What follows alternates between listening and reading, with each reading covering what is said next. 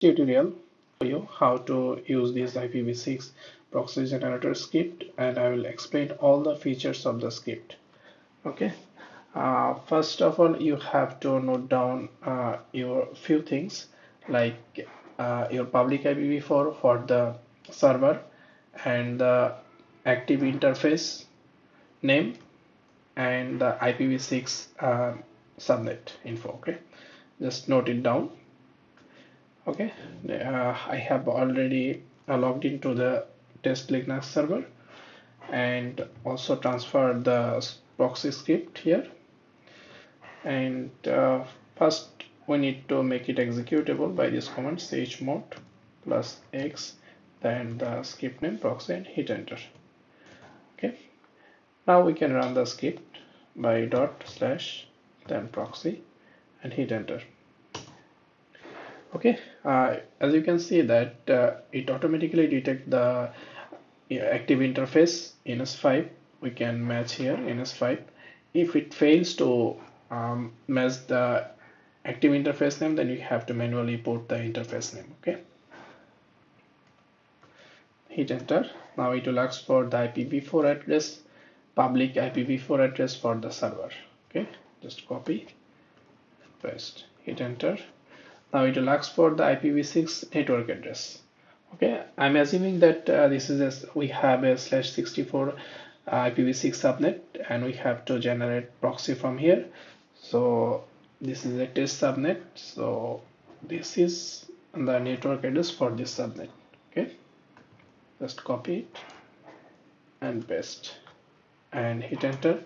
Now it will ask for the ipv6 CID annotation, and we have /64, so just put /64, hit enter. Now it will ask for how many proxy do you want to create. Okay, so we can generate like thousands proxy, and for this test I will just create around let's say 2000 proxy. Okay, so actually there is a limit of creating generating proxy, that is around 65,000 and something, but I put the limit to 64,000 because of system port limit. So as you know that we have a system port limit to around 65,000 and something, so we can generate up to like 64,000, but in a single system I prefer to generate maximum 30k proxy, not more than 30k. It's just my prefer. Okay, for this test I'm generating 2000 proxy and hit enter.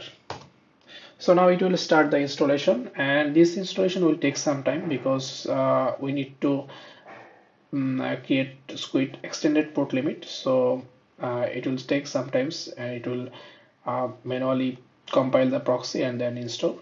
So I'm going to pause the video and I'll resume once it's finished. It can take around 30 minutes or more, depends on the system.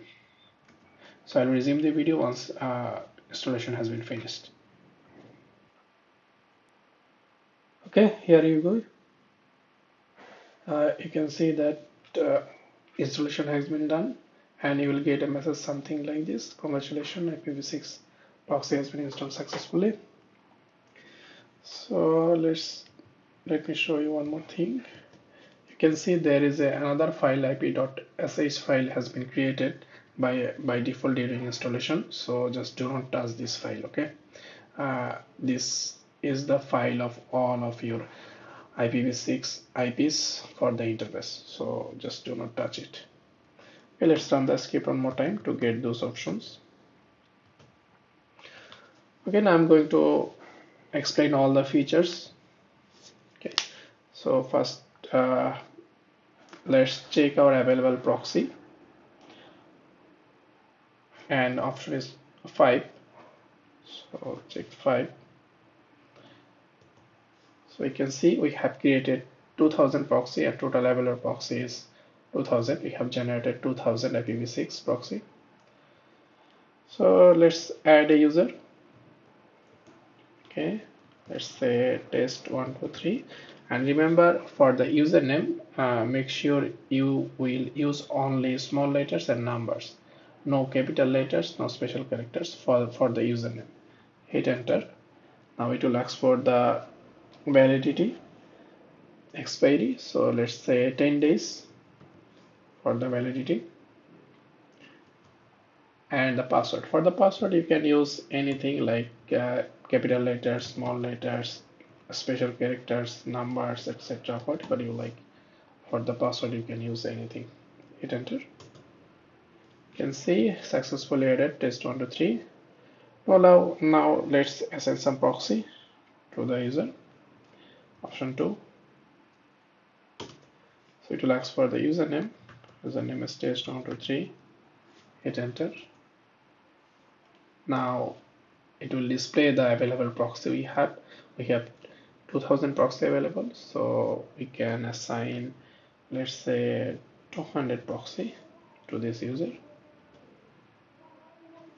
You see, successfully assigned to 100 proxy to test123. So now let's export this proxy, but before we export, let's check option 6 with show users and expiry date. Okay, you can see test123 and expiry is January 26th, and if I show you my today's date of the system, is it's 16 January, so plus 10 is 26th of January. Okay, let's export user proxy. It's option 9, and our username is test123. Hit enter. Now you can see a proxy info is available at this location. So it's /root, then export, then the file. Okay, so let's check download location. You can see we have a folder export.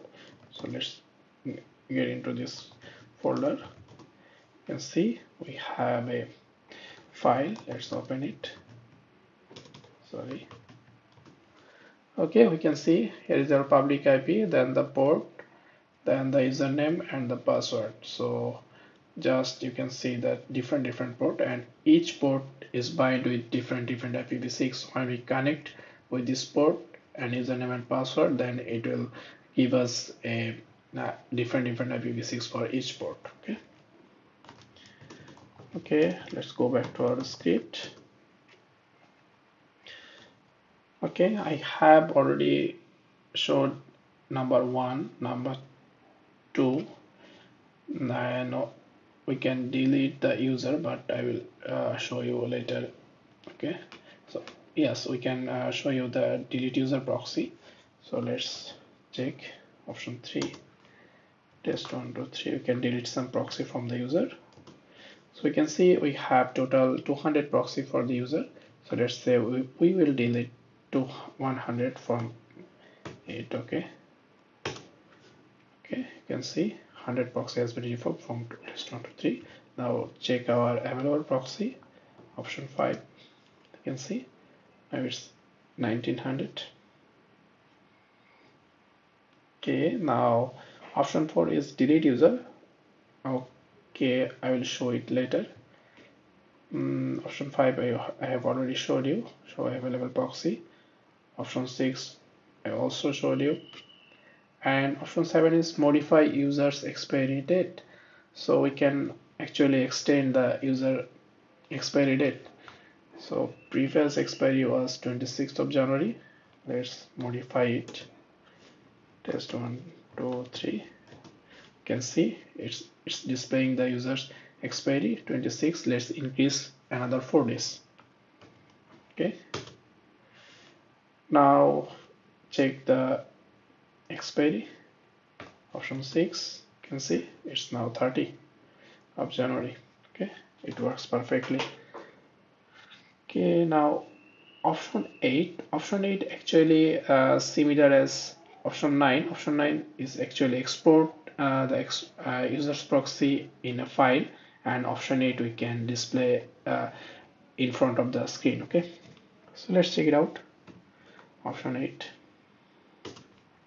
test123. You can see all the proxies here. Okay, now we can check option 10 and 11 is just simple. We can shut down the squid with option 10 and we can start again with option 11. So I'm skipping these two.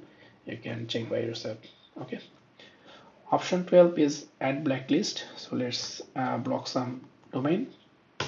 So it will ask for the domain name. So make sure you will input only the domain, not the URL. Okay, just the domain. So let's say we will block google.com.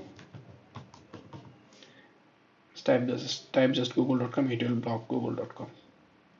Hit enter. So it will take some time because it needs to reload the squid system.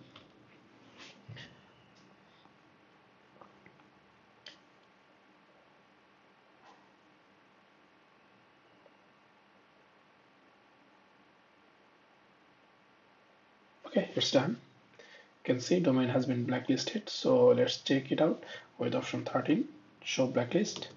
You can see google.com is in blacklist. So now we can remove the blacklist as well with option 14. Okay, google.com. Now we are removing the blacklist. Okay, it's so quick. You can see domain google.com is now whitelisted. Let's check our blacklist again. 13 option. You can see no domain here. So now check our available proxy now once more time. Option 5. You can see 1900. So let's delete the user and see what happened. It's option 4. Okay, 4. You can see that it lists down the username. So we have only one user. So it's test123, test123. Hit enter. Okay, deleting user and it's done. So now check our available proxy again. Option 5. You can see it's 2000 again. So that's it. This script can be modified according to your needs, and you can contact me for any kind of information, and to purchase the script you can just contact me here. Okay, I have Discord and email. Okay, thank you.